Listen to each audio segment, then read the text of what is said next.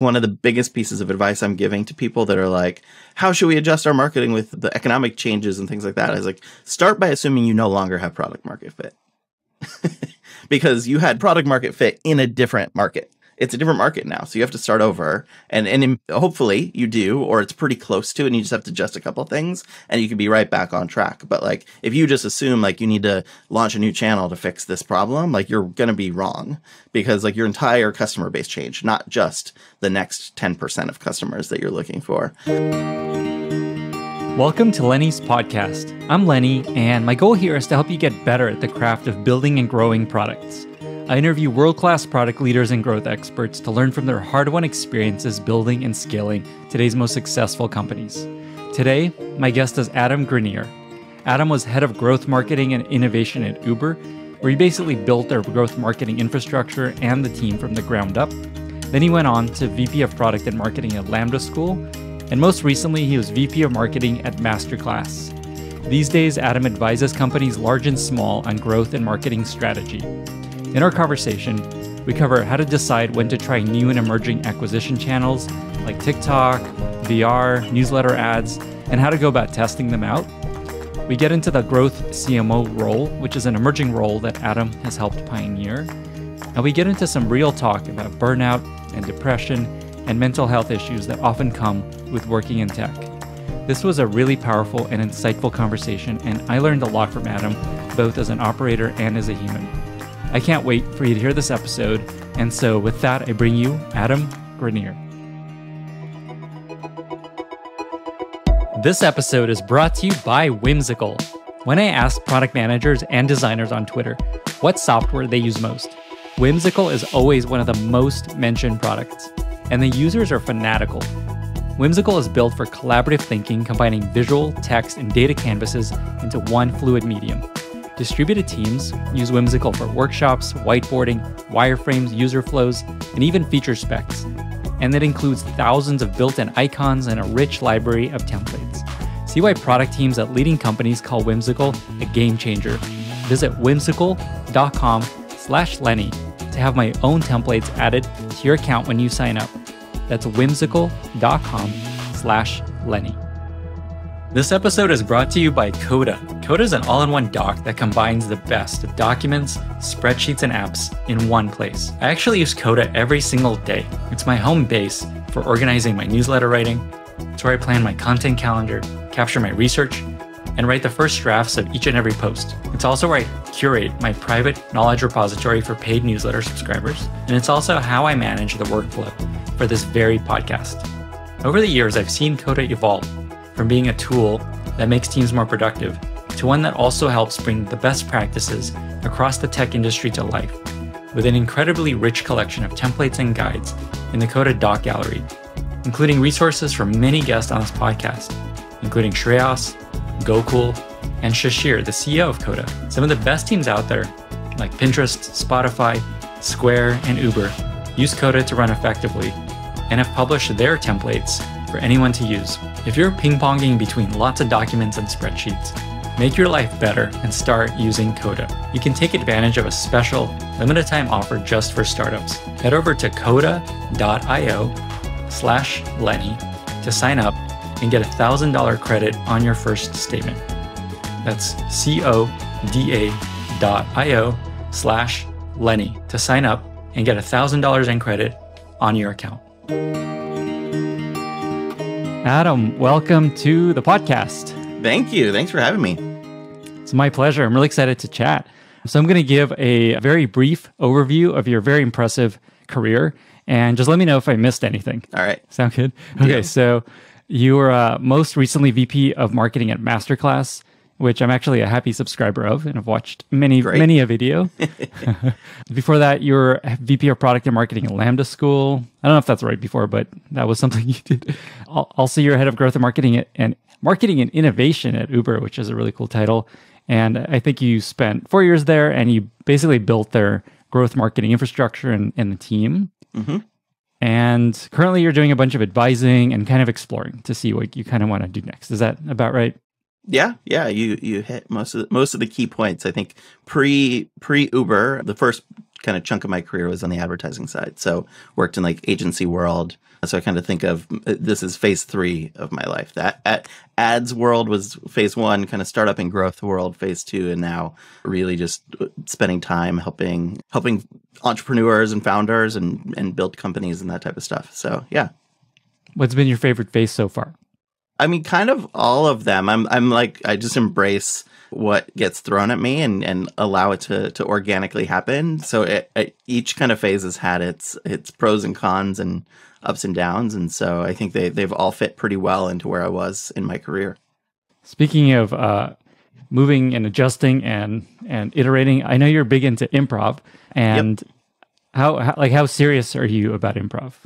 Yeah, good question. Serious in the sense that I've like done it for a very long time and I still do it and I try to do it regularly. Serious as in like, am I aiming to, make money off of it and like have a career out of it? Unfortunately not. There was a point in my life that is what I wanted to do. I lived in Chicago, did Second City, Improv Olympic, a variety of different places, did quite a bit of performing, but also got into, corporate paychecks early as well. And so kind of built a lifestyle that made doing improv full time probably not the best path for me at the time. And so made a pretty conscious choice early on that it was more of a hobby. And if something ever came of it, cool. But if not, that's okay. It's still, it's something I keep coming back to because it's very grounding and like fulfilling in ways that, work and family life and things like that don't quite hit for me.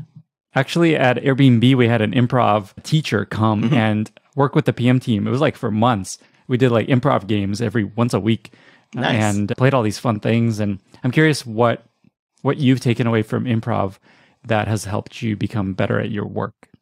Yeah, so I think like generally the whole suite of skills that you develop in improv are pretty applicable, right? Because you're getting comfortable on your feet with change, with teamwork, building off of each other, experimenting, trying new things, like a little bit of everything. I think a couple of the key like rules or themes of improv that I like really try to hammer home with people are like obviously the yes and side of improv, which everyone's probably heard, which is, in a scene, the worst thing you could do is deny somebody because you're actually just like stopping progress and you're not building off of anything. So the appropriate approach is to say like, yes, that is true. And add to it. So if someone's like, hey, you have a chicken on your head, like not saying, no, I don't, just kind of ruins that scene versus saying like, yes, I do. And its name is Sally. Like, what's your chicken's name? Like builds on that and like gives it more opportunity. And so like, I think that in growth in business is super important to be able to say like, yes, I do see,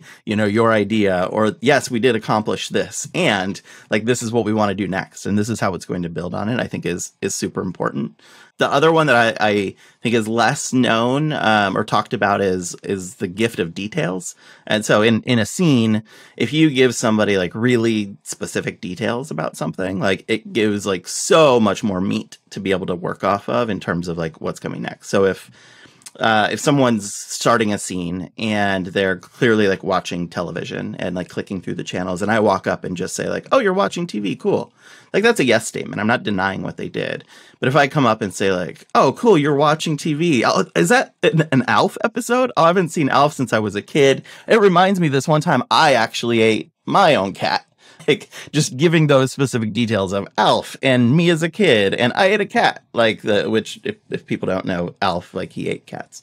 Wow. So, I don't remember that. I remember Alf, but I remember he was always trying to get the family cat. So those kinds of details like add a ton of value, and you take that into the business world. So use MasterClass, for instance. If I say like, yeah, MasterClass, we've got this way to build content that is both entertainment and education.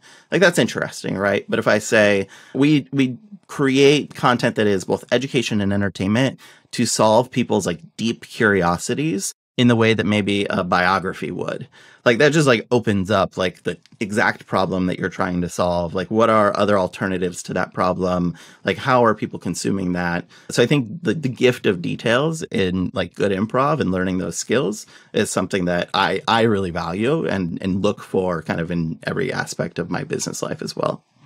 It sounds like it's really helpful, one, in like marketing, creativity, and positioning, things like that you just described.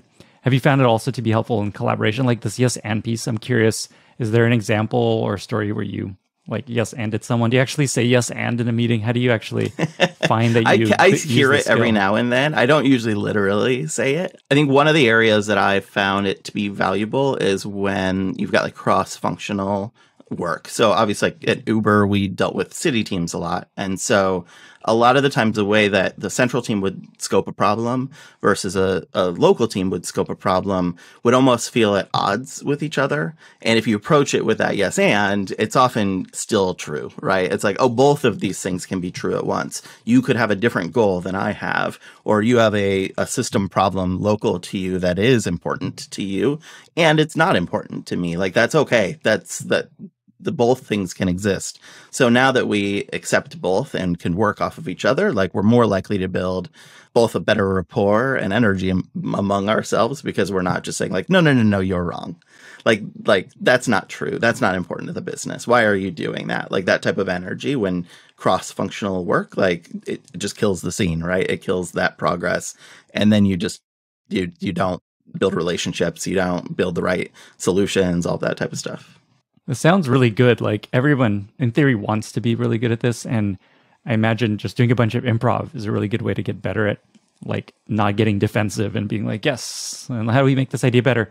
Is there something you can advise folks to work on this skill? Or is it just like do a bunch of improv classes and it'll kind of help build? I mean, that's one. I would say that like, I'll say that all the time to people, like do some improv classes. And I get a lot of people like, no, I'm not funny, or I don't want to do improv. And I think it's still a really great class to take, even if you have zero interest in doing improv or public speaking or any of that kind of stuff. Because again, like improv 101 is taught everywhere. Like every city has it somewhere. And it's rarely ever like people that are trying to do improv professionally, right? It's just like, it's all games. Like you said, like the classes that you all did at Airbnb is what improv 101 is, right? It's just like, hey, let's just have fun. Let's just get out of our skin and things like that. So I do think everybody should take improv classes. I think it's also something with a lot of goals or skills that you want to develop. I think being really public and open about you wanting to develop that. So if you're managing a team and you want to sharpen the skills, like make it a team goal, or, have accountability and just say like, hey guys, I know that I've been pushing back on things lately. I want to really try to embrace and grow off of ideas better. Hold me accountable, like call me out and be like, Adam, yes, and this, please. Or, like we can giving people permission to push back on that when it doesn't happen, I think also just opens the door for more like productive conversations with people and the ability to like hold yourself accountable and keep trying it. I love that. And such a good team bonding activity. There's like all these reasons to do this as a team. My wife, actually, she's a designer, artist, writer, illustrator kind of person. And she's been taking a lot of these sorts of classes to help kind of inspire her creativity. She never wants to be an improv person. She did like stand-up classes. And it just, that's awesome. Yeah, as you said, it just helps you kind of like get the juices flowing along these lines. Mm-hmm.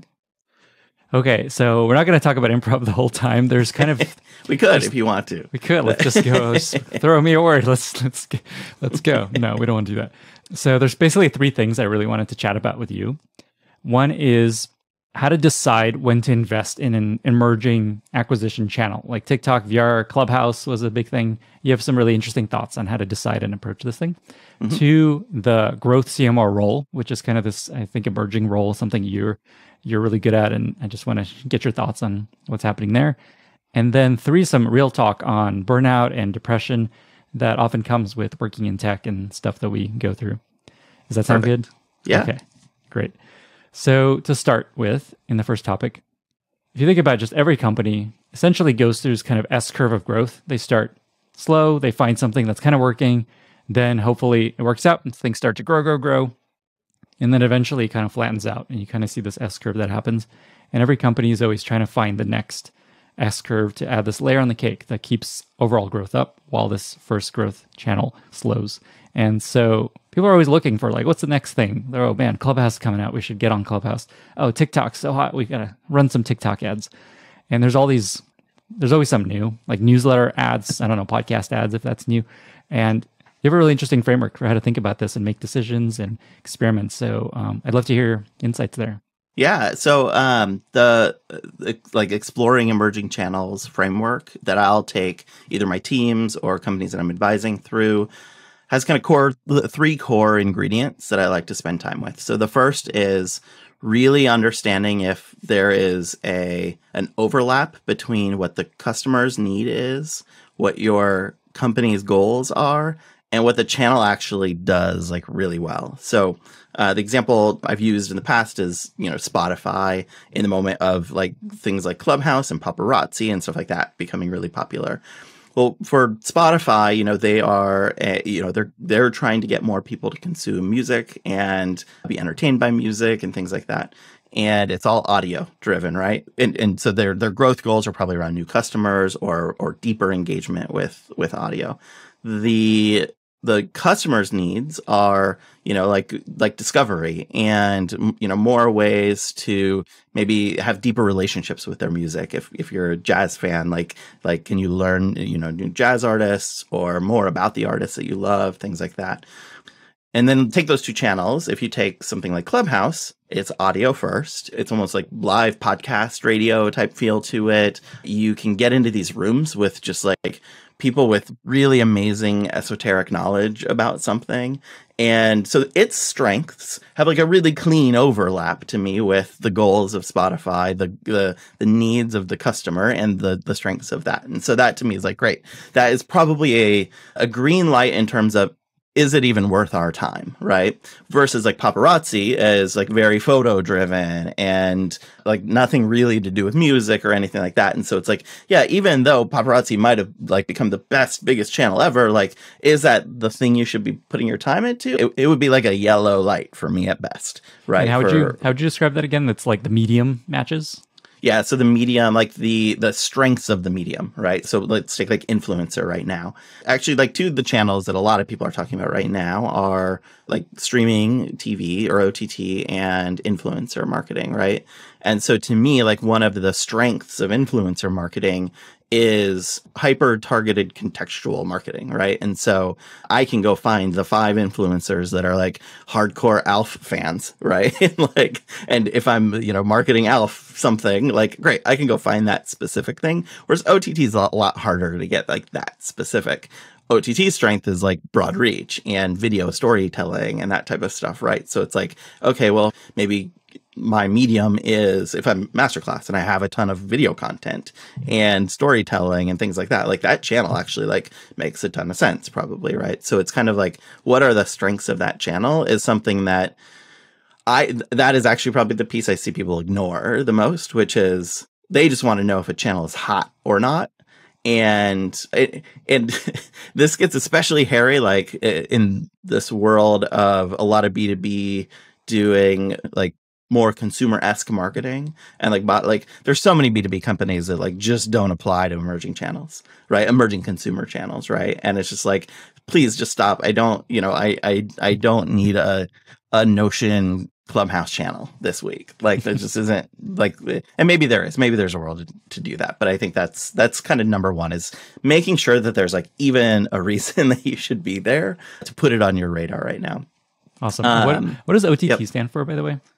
Oh my gosh, you're putting me on the spot, and it's all good. Drawing a blank on it. But essentially, it's streaming platforms. Above over the top. So it's instead of it being like cable TV, it's coming from a box, so it's primarily if you think of like ads on Amazon or Hulu or even if you go to like CNN.com and you start streaming and you get an ad first. Got it. It's basically like video ads, but a lot of them now are happening on televisions and on streaming services rather than just on websites.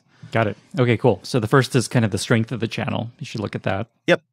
And how that overlaps with your customer and your business needs.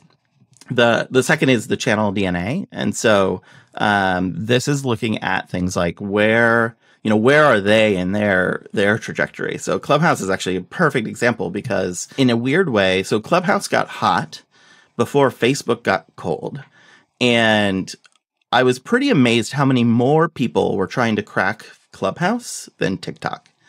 Like, because TikTok hadn't really released their ads solution yet, but neither had Clubhouse.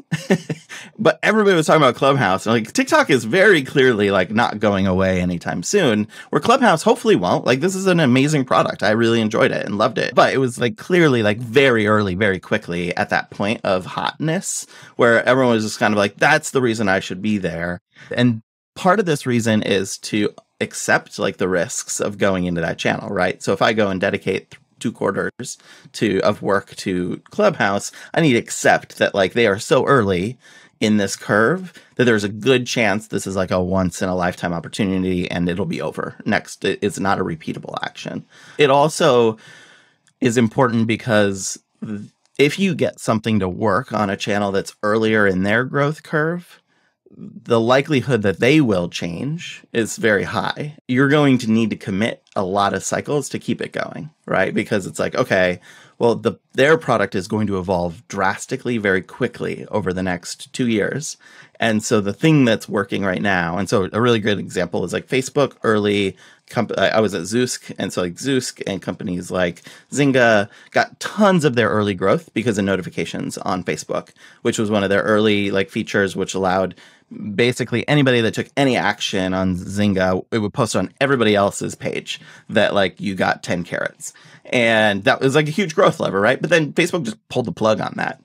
And so it's like, well, if you put all of your energy into that and that's it, like it was pretty clear that that was still an area that's like, this may not last forever, right?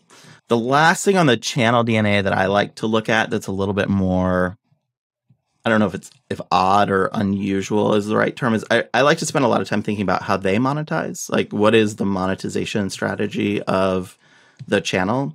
And the reason is because if you as a business can match or support their monetization strategy, it actually gives you like a really interesting leg up with that channel, because the likelihood of you being able to like call them up and like go do custom stuff with them or partner with them, or that your solutions will actually like stick around for a while, go up pretty drastically. And so this is like my key example of this was with when Facebook started exploring mobile ads. Hotel Tonight, we were one of the like alpha testers of mobile ads, because I'd been sitting here buying, ad inventory on networks for, the last 5 or 6 years and just waiting for Facebook to work, because it just wasn't really working for mobile installs. And it's like, I know this is a huge channel because I can use it on my like online marketing, like my web marketing, but as a mobile acquisition, it's nowhere near as efficient as a lot of these other networks. And so as soon as they were doing that, I was able to basically position and say like, look, you want to work with us, like let me into your alpha, because I have 5 years of experience, like already buying mobile ads. I know the space. I know what'll work. And if you get us to work, we're a killer case study because we are a non-game. And like a lot of money is spent on gaming, but there's these whole other major categories that you're going to need other than gaming, like examples within that group. So like you're going to be able to use me as a case study and like a lot of different scenarios than the gaming players. And so I was spending a lot less than the gaming players, but because of that, understanding that like your goal at Facebook is to make ads work for all of travel and for all of leisure and all, those kinds of things. Like that's the value of working with me. So that's another piece of the kind of the channel DNA I like people to focus on. Awesome. That's such a good one, because to your point, if your goals are aligned, they're going to be like, yes, let's make this happen. And they're always, like always feels like it's this behemoth that doesn't want to talk to any new startups. But if you can make the case of this is going to help you, and the way you laid it out is so clear. It's such a good idea. And especially with emerging channels, right? Because their whole thing is that like, they want to make this work for a long time, not just, it's part of the challenge you see with some new channels flipping to the other side of like growing an ads business will gravitate towards like, oh, I want to get Disney on here. But like Disney is like very campaign driven, or they have been traditionally, where it's like, yeah, you may get one big paycheck from them. But that doesn't like the way that like UA driven gaming works is like you get that to work. That's like a gift that keeps on giving forever, right? Because it's like there's not one of those companies, there's thousands of them and they all do the same thing. So being able to drive that conversation is really helpful. Cool. And then the third main ingredient is just your own company DNA. And so I think like risk profile is a big one. Like, do you actually have comfort in being like a first mover, like a true first mover? Like nobody knows anything. Tracking's not going to work.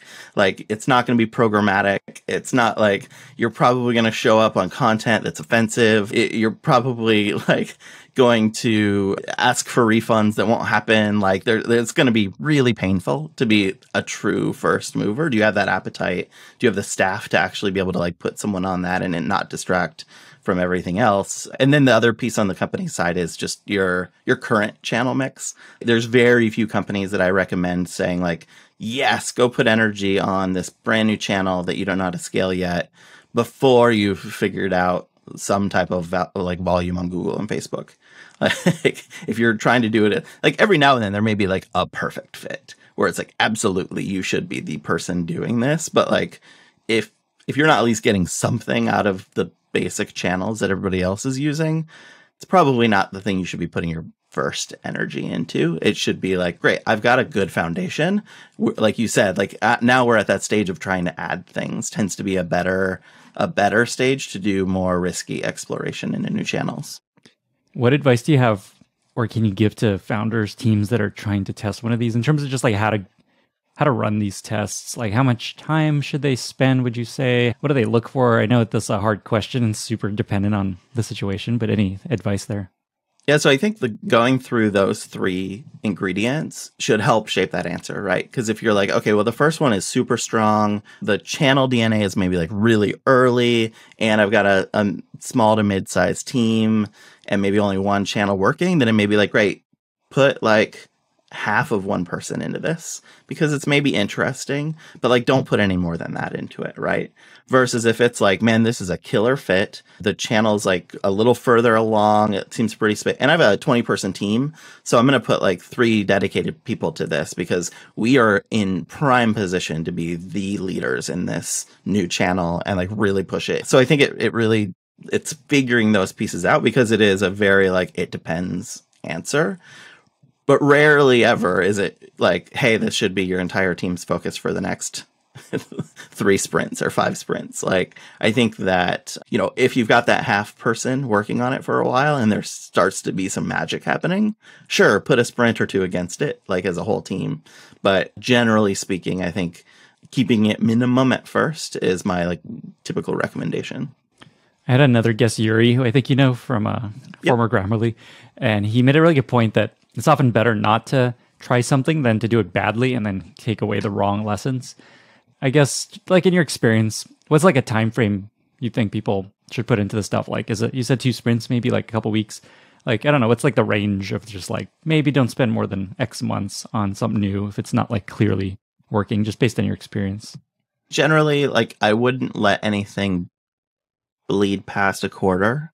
Like you can probably get some good signal in a month or less, like what I would call fishing. Like it wouldn't be like you're just putting bait in the water to figure out where the fish are, not necessarily getting statistically significant repeatable solutions. The big variables that can change that timing, so like if I'm exploring a new video channel, like the content I need to create is, if I'm gonna have to create something that takes 3 weeks to produce and $20,000 to make, I may want to give it a little more time because I gave it more of an upfront investment, right? Versus if it's like, oh, I want to put text ads in podcasts, like listings or something like that. It's like, great, I can do that by myself, like at midnight, and it's not distracting anybody or anything. And if it doesn't work in 3 weeks, let's move on. But yeah, generally, like ideally what you're working through, and we'll talk, you can touch a little bit more on this with like the growth CMO, is that like this should all be part of a roadmap, right? Like it shouldn't just be like randomly chosen and thrown at, this should be part of your like sprint process, and you should have a backlog of other things that you want to try. And so you're actually weighing that decision of how long based on like what other opportunities you're missing out on by investing in that. But I would say like most channels, especially new ones, are going to take more than a couple cycles to kind of suss out because there's no rules. There's no playbooks yet on how to do them well. So give it a little bit of time. But yeah, if you're going over a quarter and you don't feel like directionally it's getting better or it's interesting, like I would, put it back on ice for a while. Cool. And to your point, you're not going to see any like statistically significant answers. Is the thing you look for just like, is it like, and you see it like, oh, wow, qualitatively feels like it's working kind of thing? Is that what you kind of look for? Yeah, and I think I define that going into it. Like, what am I looking for this? So something like Clubhouse, I'm probably not going to see clicks, right? It's more about like, okay, are we able to start a room and increase the size of that room by 10% every time that we run it? Okay, great. That means that we're at least getting better at this, and there's more reach like available to us. But if we're getting 20 people every time we start a room and then it goes down to 15, then like we're either not doing this well, the channel's not doing well, or like there's just not enough reach for us to actually like expand. Versus like TikTok, you might be able to say like, great, this is all about like, I can actually track clicks and conversion. So let's look at it the way we would any other channel. Got it. So kind of look for momentum and that you're getting better and that it's moving somewhere. Awesome. Yeah. Yep. Cool. So a question that I'm sure is on many people's minds that they would want to ask is, Adam, what are emerging platforms that are interesting right now that we should experiment with? What do you feel? Yeah, so I mean, I mentioned OTT, or like basically the key thing with OTT is that it's way more trackable than traditional television, but it has similar value that traditional TV does in terms of the ability to do more long form storytelling type content. And a lot of it's not skippable if you buy it, right? And so you can actually like, oh my God. Yeah. And so those are reasons to be exploring that right now. It's hard for me to call that an emerging channel because it's been around forever. It's just, there's more of it. And there's the tools and services around it are way better now than they were 4 years ago. And so I think the sophistication and ability to scale OTT is much higher now than ever before. Influencer is probably the one that I'm most intrigued by because similar to OTT, like the scale and services and the ability to go do it is still there. It's also got that hyper granularity that like when I get into influencer tools, it feels to me like early Facebook when I used to go be able to target Lenny, right? Or 10 people that have exactly the same likes as Lenny, right? And that type of stuff where it's like, you can get so specific and like find exactly who you need. It's incredibly tedious and manual, and it's a lot of like relationship management. So I'm also keeping an eye on like the technology being built around influencer because I think that's a huge area of opportunity for entrepreneurs right now. But generally speaking, like the scope and opportunity there is huge and it's not going away, but it feels very new and different right now. And the ability, and it supplements the ability to do some hyper level targeting that you've not been able to do, like that Facebook and Google are getting less open about at the same time. I think VR is really interesting in the way that mobile was interesting before like iPhone 3, right? Where it was like, if you've got a VR app, like it's a really interesting space. But if you don't, it's not that interesting to me yet. Any that have come up for you that you're like, no, these are great. On this, like all I think of TikTok. I feel like TikTok's crossed the chasm, whereas they actually have a formalized ad platform now. People are finding scale. There's still a ton to do there, and influencers is also weird because it crosses all of these other worlds as well. But I think TikTok's actually hyper interesting, and everyone should be doing that like that. But I think of that less as you should be doing it as this like, should I do it? Should I not? It's more, I need to figure out how to do Facebook if I'm at least mildly appropriately should be there. The like podcast ads, I think are great. I think that I bought podcast ads like 15 years ago. So it doesn't feel like an emerging channel to me. I think there's way more volume now than there's ever been before. One of the guys that was on my team at Uber has a company that's doing like programmatic buying and that type of stuff. And so I think there's more opportunities on podcast. I think podcast, people want to treat it like Facebook ads or like direct response ads, like immediate response ads. And actually what I keep seeing as the effective like strategy with podcast ads is treating it more like radio, where it's more about getting on the right program, making it personal and feel like it should be part of that program, and then repeating over and over and over again. And so, yeah, so I think podcast is super interesting. I think it's just hard to scale. Like it's likely not going to get people the same volumes as the Googles and Facebooks of the world. Cue our mid-roll ad. I'm excited to chat with my friend John Cutler from podcast sponsor Amplitude. Hey, John. Hey, Lenny. Excited to be here. John, give us a behind the scenes at Amplitude. When most people think of Amplitude, they think of product analytics. But now you're getting into experimentation and you even just launched a CDP. What's the thought process there? Well, we've always thought of Amplitude as being about supporting the full product loop. Think collect data, inform bets, ship experiments, and learn. That's the heart of growth to us. So the big aha was seeing how many customers were using Amplitude to analyze experiments, use segments for outreach, and send data to other destinations. Experiment and CDP came out of listening to and observing our customers. And supporting growth and learning has always been Amplitude's core focus, right? Yeah, so Amplitude tries to meet customers where they are. We just launched starter templates and have a great scholarship program for startups. There's never been a more important time for growth. Absolutely agree. Thanks for joining us, John, and head to amplitude.com to get started. I also come from a very consumer perspective. I'm actually stronger on like B2B companies using podcasting because it has that exact same value I just described, but each one of their customers is substantially more valuable. So they don't need the scale that a consumer like application or product would need. Yep, that's exactly who I work with usually.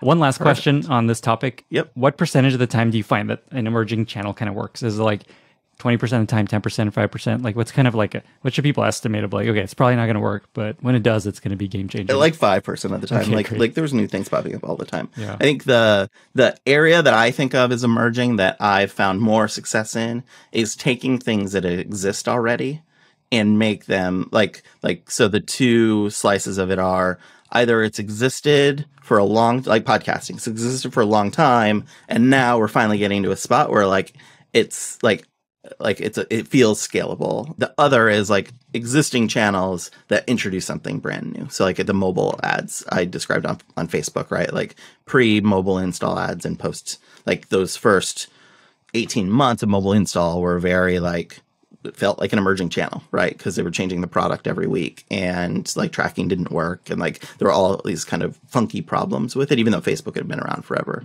But brand spanking new channels, I don't know, they rarely work or are worth the effort early that you hope that they will be. Cool. But when they work, it's game changing, I imagine. Reminds me, Airbnb, Apple's coming out with Apple TV, I think it was, and they're just like, hey, Airbnb should make an app for Apple TV. It'll be huge.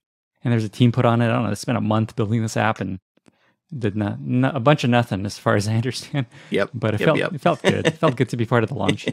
One question I wanted to come back to, are there tools that you recommend for influencer marketing that you want to plug or point out, or is there nothing that... We were using Grin at a MasterClass. We onboarded them. I looked, so there's probably like half a dozen companies in that same zone where they're building tools that allow you to do the discovery of influencers, the CRM of those influencers, and also often like the measurement and payments and all that kind of. So it's like an all-in-one type of management platform. That being said, though, like I said, it's still super manual. Like it's nice to be able to go and like find this list of like 50 influencers that are the exact right influencer for this class launch or whatever it might be. But it's still then I have to go like wait till they all respond to me, and there's still a lot of manual back and forth. So that's probably one of them. Yeah, I'm trying to think of there's a few other in that same category that are competitive with Grin they all seem equally pretty good. I can't even remember the reason we chose Grin over some of the other ones. Like it was all pretty close. Yep. Sweet. Okay. If any other comes to mind, we'll throw it in the show notes. Yep. Before we get to the growth CMO discussion, there's kind of this tangential area that I wanted to spend a little time on, which is this idea of, as a startup, you initially should and often do start with a very narrow audience, kind of your like early adopters. I wrote this post about calling your super specific who, and eventually you want to cross the chasm and go broader. And you have some interesting insights on how to think about that, when to do that. Can you talk about that? Yeah, so I think the book Cross the Chasm is like a great place to start in terms of like thinking about the broader topic of that. What I see missed a lot of the time that I like to spend time with people on is to really understand that those early adapters are actually or adopters are often just drastically different than the broad audience. And spending time to actually like figure that out and map out like what you need to see with those early adopters to have confidence that the product is actually going to have product market fit beyond them. Yeah, so that's I don't have anything like hyper specific to add to that necessarily, or happy to dig in deeper to it. But it's probably the biggest challenge that I've seen with a lot of companies that I've worked with, and then as I do more investing and things like that, like it's probably the biggest flag that I see with a lot of companies that claim to have product market fit, which is like you have your TAM and your product market fit are not using the same definition, right? Like, in that problem, I think is often just a red flag for a lot of companies that I meet. Got it. So essentially, you often underestimate how challenging it'll be to grow from your initial kind of early adopter crowd. Do you have any? Is there like an example of that happening where a company just like got screwed because they didn't think about that enough, or is there something someone can do early on? Is it like test a little bit more broadly early? What do you recommend there? I mean, Clubhouse might be a good example in the sense that they leaned into the broader audience maybe quicker than they should have, right? Like if they'd given it more time to really understand, their product market fit seemed to fit the moment in time, and could they have built some experiments or tools or features that maybe stress test, will this work? Like in an ongoing fashion. That's, if they were on such tear, that's pretty hard decision to make. So hard, sure. So easy in hindsight. That product, I think that's another piece of it, is that like the audience changes aren't always just like literal people, right? Like even right now, like one of the biggest pieces of advice I'm giving to people that are like, how should we adjust our marketing with the economic changes and things like that, is like, start by assuming you no longer have product market fit. Because you had product market fit in a different market. It's a different market now. So you have to start over. And hopefully you do, or it's pretty close to it, and you just have to adjust a couple of things and you can be right back on track. But like, if you just assume like you need to launch a new channel to fix this problem, like you're going to be wrong, because like your entire customer base changed, not just the next 10% of customers that you're looking for. It's just a reminder of how freaking hard startups are. Man, we have more product market fit. Okay, we're done. Let's move on. Not anymore. Not anymore. Oh, man. Okay, sweet. So onto this next topic around the growth CMO. So you're this really interesting combination of marketing brain and also like very analytical growth person. And I think you refer to this as kind of this growth CMO, which I don't actually hear the term much. So I'm curious, what is a growth CMO? How do you define it? And why is it important? Yeah, so it's something I've just spent a lot of the last few years thinking about, specifically because now I've been at a handful of companies where we've brought in CMOs that in all ways are like absolute world-class CMOs, and they don't last, they don't fit, and like they don't succeed, right? And so I've spent a lot of time figuring like, well, why not? Some of it coming because of spending time with those people, being like, why are you doing it this way? That's not how a company at our stage operates.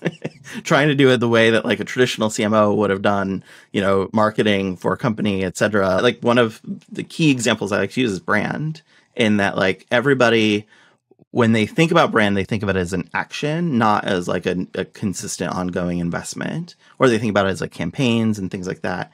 And from planning to execution to learnings, a traditional CMO will drive learnings and identify learnings. And in my mind, I think a growth CMO is looking at each brand investment as how do you then immediately follow that up with the next one?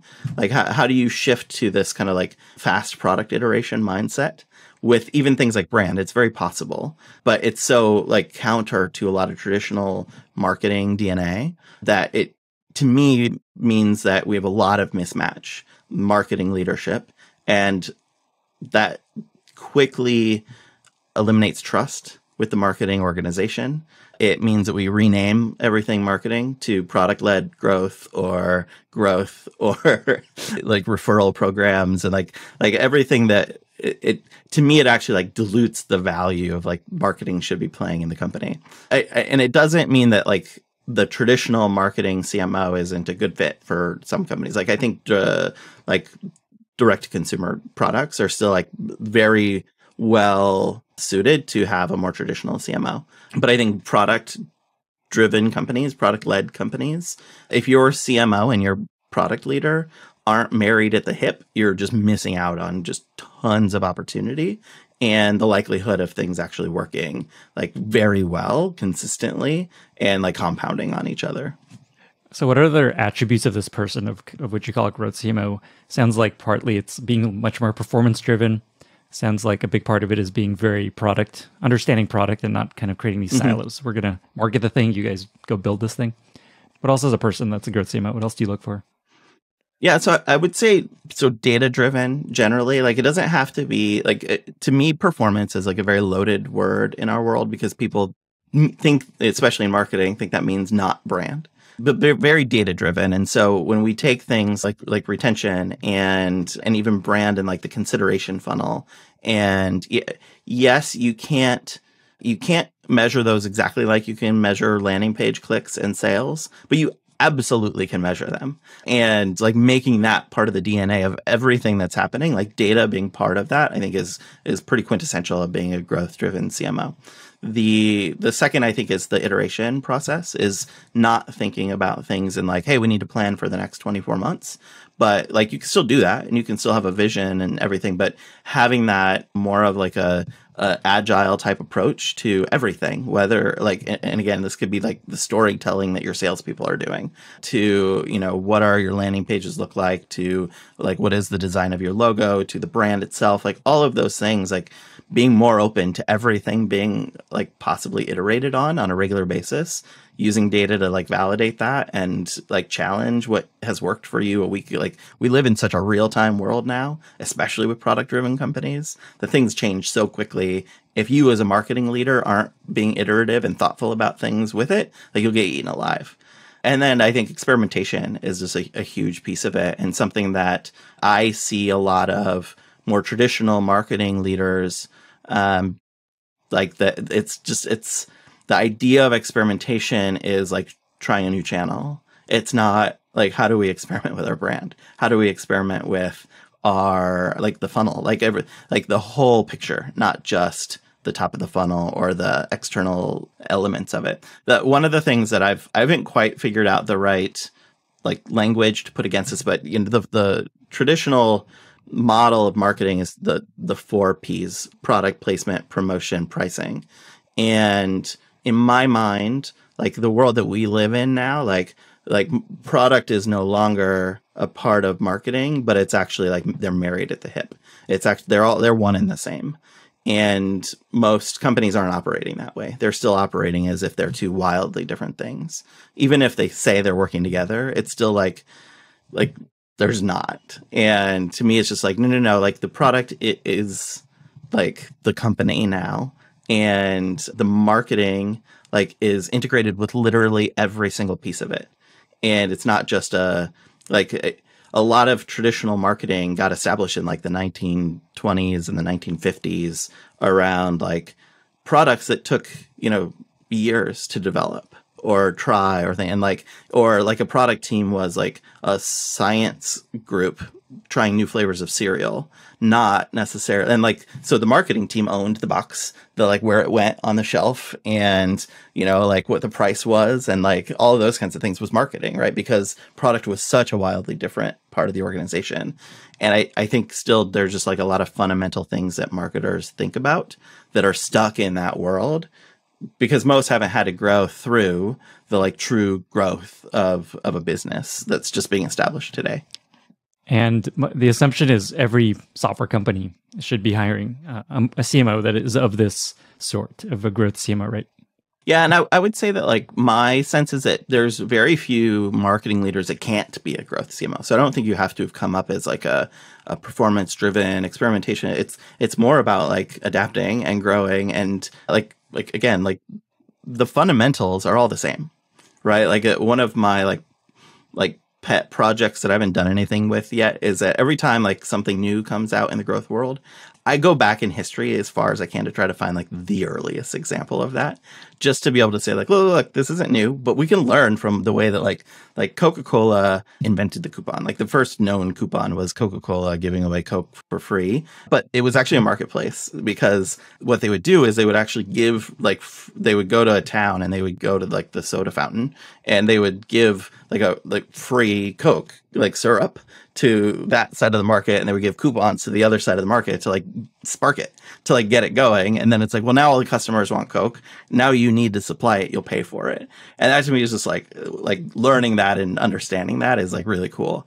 And it's just interesting to me because I'm a huge nerd. But that to me is all of the things that great marketing leaders have learned are right. It's the operating aspect of those insights and those skills and understanding your customer and their psychology, like all of those things have stayed the same. It's the operating of it in the way a growth like organization, like a product driven growth organization operates, is very fundamentally different than the way a traditional marketing run organization had run. I was going to ask you what a marketing leader can do to evolve into this, where you think things are going. And your point about you're capable of it, you can iterate and adapt, is really great and empowering. Is there anything specific they can do to learn how to do this better, other than, is it like mentorship? Is there classes, courses? Is it just do the job, figure it out? Do you have anything you can suggest there? So folks listening, they're like, oh shit, I'm in trouble. Yeah, I honestly, I think like learn product development, right? Like go learn agile product development.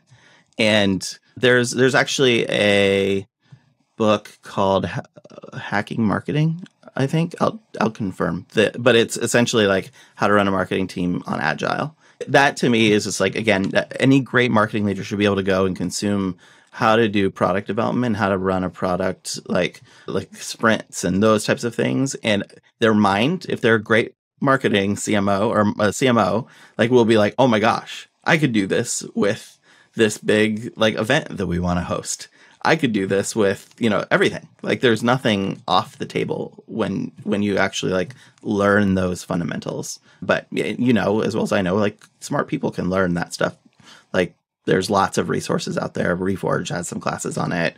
There's a bunch of new product-led growth classes out in the wild. Like Maven, I think, has a couple. And yeah, there's a variety of those types of things that just going and doing it. You don't have to go and like operate it yourself. Like you don't have to go become a product manager, but understanding those skills and those systems will, one, I think, make you think differently about how to run your marketing team, and two, make you exponentially better at working with your product organization. Awesome. I'm actually hearing from folks listening to this podcast, not live right now, but broadly, that this is a good way to learn how product works and how product leaders think. So that's interesting. So if you're listening to this, good job. You also mentioned that a lot of marketing leaders don't work out at a company. They join, they leave, things go wrong. As a hiring founder or leader, what do you look for to kind of tell you this person's probably not what we need and not what you'd call a growth CMO? Like what are flags that are like, they're probably not going to adapt and evolve to the way we want to operate? So I think first and foremost, obviously depends on the stage. Anything like, let's say, C or below, like comfortable with chaos and willingness to go do something they have not done for probably 15 years are like two huge signals for me, because like every company I've been part of at every scale now, which is all of them basically, that's the thing that a lot of people coming from more traditional marketing environments into startup worlds, they're like, it's like a pace and the unpredictability and change and those kinds of things are just at such a higher rate than they've seen for a long time that it can be really jarring for people. And I think it's totally reasonable. Like it's crazy, right? If anybody that's had the exposure on both sides. And then the willingness to go do the work is just that like people are churning constantly and the challenges are different every week and those types of things. And so it's like every now and then you got to go write an email, or you got to go like, open up Facebook and get into the weeds with it with your team, like into the data of it and that type of stuff. And that's stuff that like, I don't want to do. Personally, I'm past the point where I should be in Facebook. But like, man, when I need to, I'm willing to, and I'll go get in the weeds with it. And I'll use my time to just be like, look, we have to figure this out now. And like, I'm going to go do the things that I thought I was done with in my career. So those are pretty big ones. I think then generally speaking, one of the exercises I like to take founders through when they're hiring a marketing leader is, every marketer is going to have a T-shaped career, right? Everybody came from like something they probably became awesome at, and then over time just expanded their purview. And so like for me, it was, mobile. I got into mobile. My first client ever was Sun Microsystems, like early 2000s, getting Java developers to make apps for flip phones. So I just like knew digital mobile world, like really, really well before a lot of people did. But then eventually I'm like, great, now I'm running an entire digital marketing team. Now I'm running an entire marketing team. Now I'm getting into growth. Now I want to learn product, and like I've expanded. And so typically it's like going through that exercise of like find out their T, like find out their strength, and then spend time figuring out how they make up for those other things. Right. So for me, at Lambda School, I ran our PR team for a while. I am not a PR person, but I'm like, I make it a goal in my life to get to the valley of despair of the Dunning-Kruger effect, to be like, great, I just need to know how bad I am at PR before, like, because if I still think I'm good at it, that's not a good place for me to be. But once I know how bad it is, I now know I need to go hire the right person to come in, and I'm going to listen to them. I'm not going to assume that I'm smarter than them and those types of things. And so like, I think same thing with like product questions and data questions and experimentation questions for this concept of a growth CMO is like, well, if somebody's coming from a world where they've not had to work really closely with the product team, spend time with them to figure out how they plan on adapting to that. My guess is most won't have thought of that. The good ones will be able to figure it out together with you in that interview or afterwards or whatever it might be. Awesome. Maybe one day we'll do a follow-up chat just to dive into hiring a marketing person. I know that's like a whole deep topic. Yeah, lots of thoughts. Okay. Oh man. Okay, we got to book that. But okay, so you mentioned the Valley of Despair, and that's a good segue to our next topic. So I found this old tweet of yours where you talk about burnout and depression, and you kind of make this point that a lot of times you feel like it's burnout and it's actually depression. And just broadly, mental health is just this topic that's not really spoken a lot about in tech and in business. And so I'd love to just spend a little time on this. I know you're a big proponent of talking about these sorts of things. So I'm curious, I know you've been through both these things, and I'm curious just to hear your journey, what that's been like, what you've learned about how to get through it. Yeah, so I, kind of the two biggest inputs for me in terms of like really taking the time to understand my mental health. Like one is my wife, who's been a very strong proponent of like mental health resources for everybody, like since I met her. And so like just being able to learn from her and, you know, get exposure to like, well, why is this important? Like, what are the values of it? And seeing it pretty regularly of like, you know, family members or coworkers where it's like, oh man, like I bet there's something deeper here that like maybe is important for them to figure out. And, is that just something she's good at, or is she like trained in this stuff? No, she's good at it, and she's, you know, she's had therapy and stuff like that, and just she's like one of the most like empathetic, passionate people I've ever met in my life, and so she just feels like for people so much that I think it's something like really important to her. And then at Uber, I got like to a spot where I was like incredibly exhausted and tired and just down, not excited about work and things like that, and so I started going to therapy, and with this assumption that I was just working too hard. Right. That was kind of my like, man, I need to go to therapy to figure out the tools that I need to deal with me working too hard. And I just uncovered so many interesting things that I wouldn't have expected. So like, you know, one was that like I'm the youngest child in my family and I did something pretty different than a lot of my like relatives and things like that. So like recognition is something I long for. And it turns out I get that at work. And I just hadn't gotten that like in other parts of my life. And so this thing that I'm like, this is my problem, was actually like a solution to my real problem. And knowing that just helped me like totally just change my perspective of how hard I work. And it made me less like I was getting judgmental about myself of around like, man, I'm working too hard. I shouldn't be doing this, but I have to. And then I got into a spot where I'm like, oh, I'm working hard because I love it, because I like it. I'm having an impact. And I'm working with people I like, and people respect the work that I do. And that helped me identify that like, oh, I can work just as hard, but I can work smarter. I can work more on the things I have impact on. I can work more with people that actually respect the type of work that I'm doing. And that actually just like started to like relax me, right? And get me to the spot of like, oh, okay, that like, I still had some burnout in there, and like that's part of the innovation. Part of my title was that I got to a spot where I'm like, I was traveling constantly. I had teams all over the world, and I was the structure of Uber was working where every city had a GM, and I was like the person they called when their spend was too high.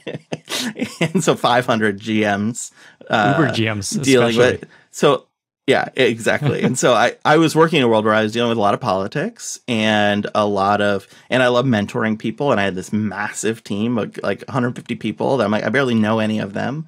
And so I'm not mentoring people either anymore. And I just got to, I'm like, I'm working so hard on things that I actually don't enjoy. And so I'm like, I'm going to go work on flying cars, and which is a whole other podcast too. Okay. So that was kind of my like, okay, there was burnout in there. I know that was a fact, but like some of those feelings are things that I've felt my entire life that I uncovered that I thought was just burnout. I was like, oh, actually, like at this point in my life, this point in my life, and this point in my life, I felt this way too. And at those points, I wasn't burnt out. And so I actually have deeper work to do here and deeper understanding of myself so that I can actually like maximize my life and enjoy it. Right. And because I'm going to keep working to some degree this hard. And I want to just like make the most of that. I don't know if you mentioned this, but I imagine parts of those points were depression, not burnout. Mm-hmm. What have you found to be that line of just like, oh, wow, this is a lot more serious than I'm just working way too hard?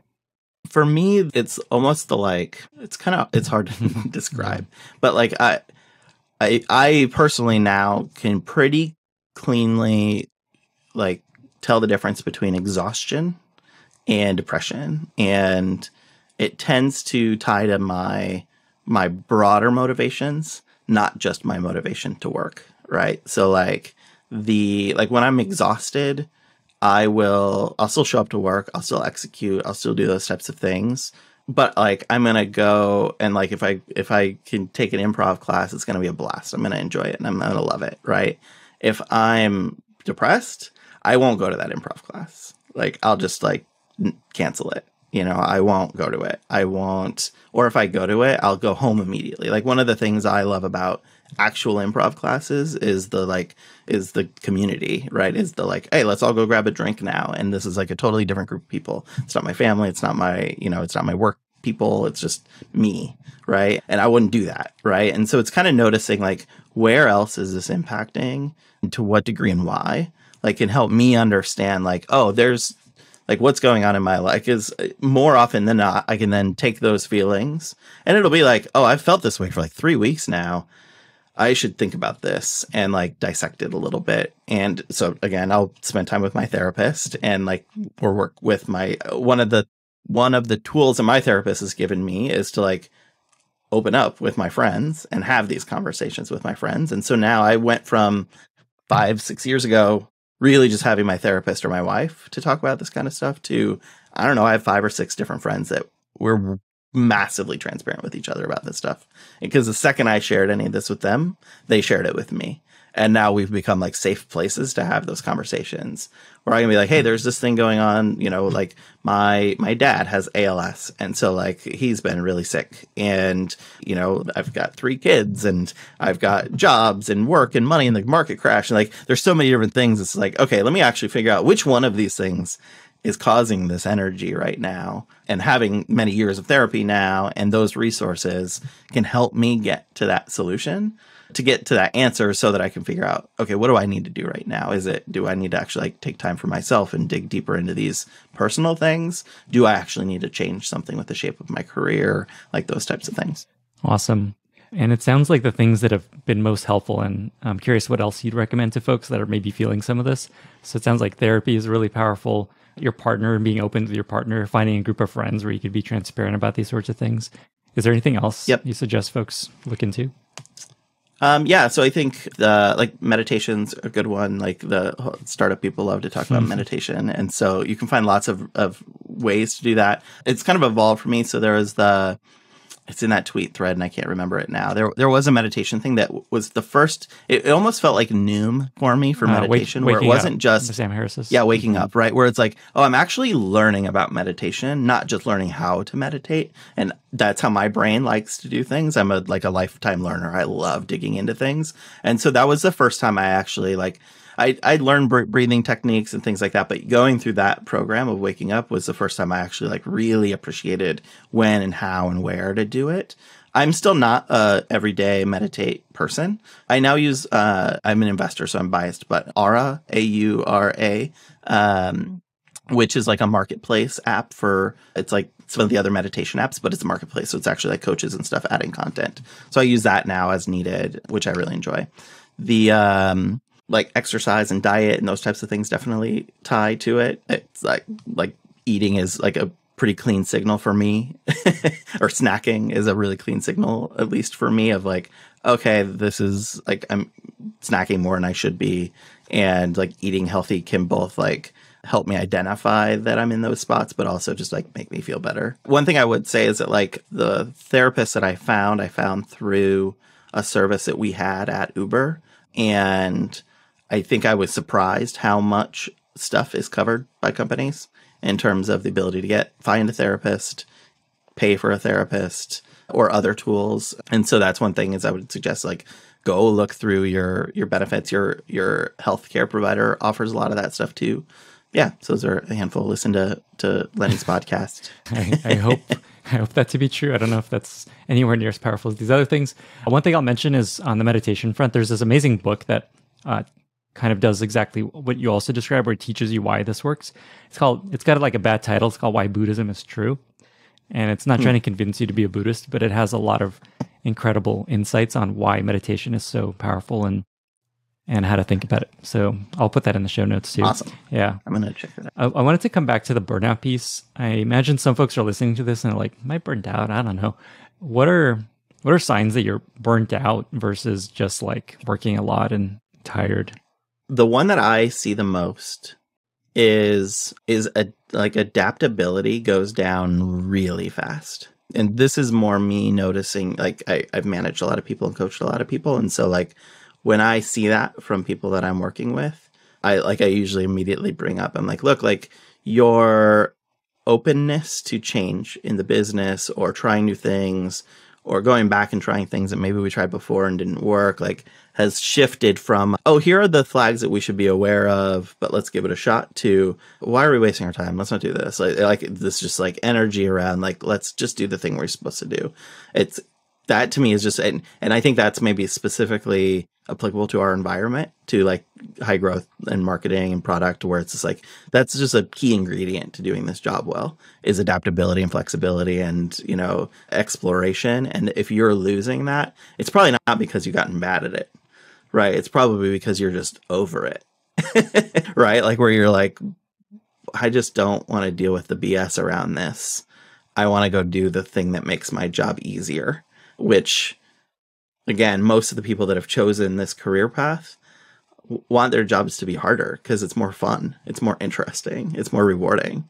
And so when you're looking for ways to like minimize the challenge or the opportunity, I think that's like a pretty good signal that like they may be more burnout than just exhaustion.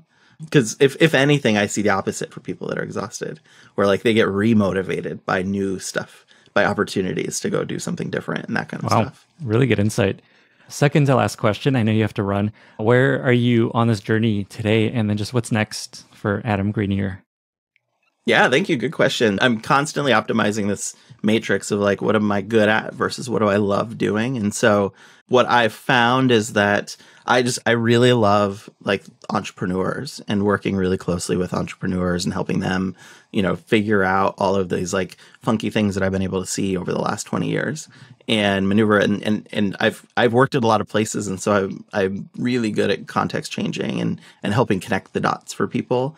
And so a couple of ways I've found to be able to do that is advising companies. So working with founders and growth leaders and things like that, and investing. And so I'm actually I've been investing now for kind of 6-7 years. I recently joined Andreessen's Scout Fund, so I'm doing a bit more volume now. But I would say if I had to make a bet right now, I think a full-time or closer to full-time investing world is what I'd like to lean more towards. But I'm very much let's just open up opportunities.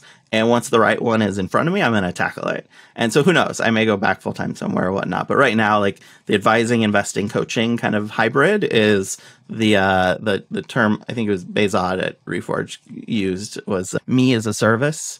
It is my current world, but I'd be shocked if I eventually don't gravitate towards some kind of foundation, because I thrive when I've got a little bit of an anchor. Amazing. Mass. Me as a service. Yeah. Okay. Well, for folks that may want to reach out to you about taking your money in their startup or asking whatever questions, maybe advising questions, where can folks reach you and learn more? Yeah, just Twitter, AK Grenier, and LinkedIn as well as AK Grenier. So yeah, look me up, connect. I'm always open to connecting and chatting with people, and I just love digging into problems. So happy to abide. Amazing. Adam, this was such an action-packed chat. So many levels and layers. I can't wait for folks to listen to this. Thank you so much for joining me and being here. Yeah, thanks for having me. My pleasure. Thanks, man. Good stuff. Take care. Thank you so much for listening. If you found this valuable, you can subscribe to the show on Apple Podcasts, Spotify, or your favorite podcast app. Also, please consider giving us a rating or leaving a review, as that really helps other listeners find the podcast. You can find all past episodes or learn more about the show at lennyspodcast.com. See you in the next episode.